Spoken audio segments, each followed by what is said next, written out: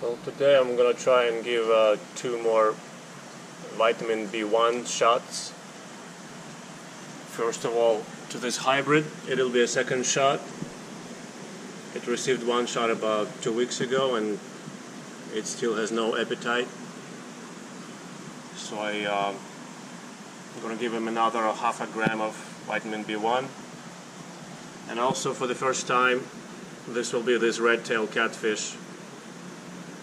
As some of you know, we lost 3 adult red-tailed catfish not too long ago, and from the symptoms and from the way the disease proceeded,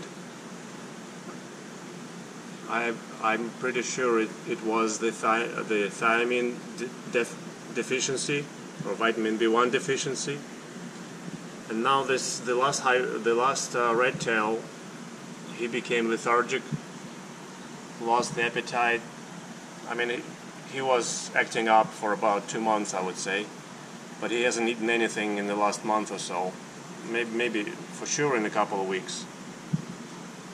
And he's lethargic and he's listing to the left. I don't know if you can tell. He's not sitting straight. He doesn't swim much at all. And he uses his tail, he curls it to the right. I'm sorry, it was the right. He curls it to the right in order not to turn over, because he's listing to the right.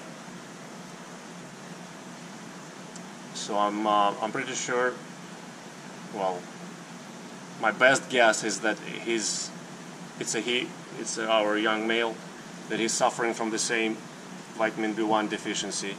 So I'm going to try and give him a shot as well.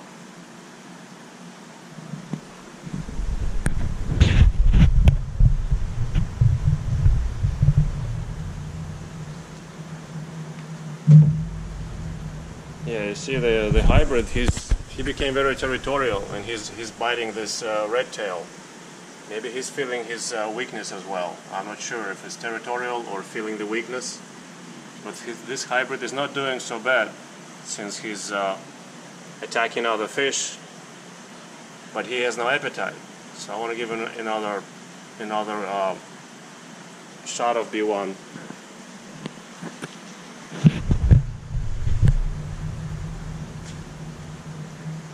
Yes, today it arrived. I bought pure B1 powder from True Vitamins, very good price, $90 for supposed to be a kilo. There was a problem with the order, but I hope the seller will rectify it. But this is vitamin B1 pure powder. It's human grade. You can drink it with your juice or smoothie or shake. So I weighed it out 1 gram and I dissolved it in 5 milliliters of water. 1 gram of this powder is a pretty voluminous amount, so altogether it occupies about 7 milliliters of the volume. So there's 2 milliliters of water, or 8, and 3 milliliters occupies the powder. Alright. So we're ready to go for it.